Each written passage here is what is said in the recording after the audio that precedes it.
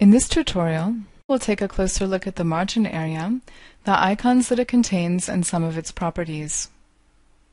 The margin area imitates the markings and notes you might make in the margin of a book, yet in some ways represents a more systematic version of such an activity.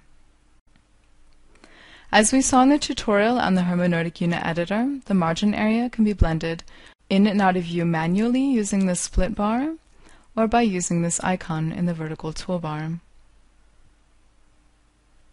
The work that you do in the margin area can also be printed out alongside your primary documents. To print out your documents with margin, go to File, Output, and select the item Print with Margin. Now let's take a brief look at the different icons that you see in the margin area. Brackets in the margin area indicate quotations at that latitude of your document. Overlapping quotations are shown in different colors only to distinguish between them visually. The small yellow badge-like emblems are symbols for codes. Code names are written in the same color as their corresponding quotation brackets, again for easier reference. As you notice, a single click on the codes or the brackets in the margin area will highlight their corresponding quotations in the document. Comments can be written for both codes and quotations, as well as other object types in ATLAS.ti. If a quotation contains a comment, this is indicated by a triangle in the upper right-hand corner of its bracket. The names of commented codes are followed by a tilde, and a slip of paper is tucked behind their code badges.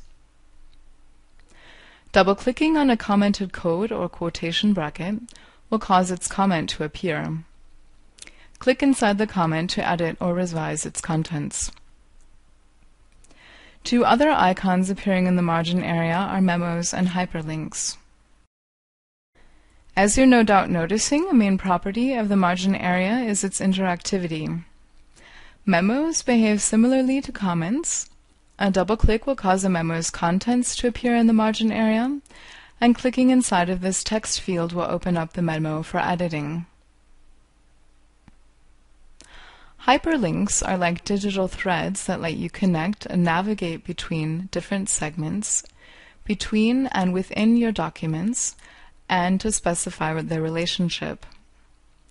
This text segment or data segment is linked to another segment in a different document.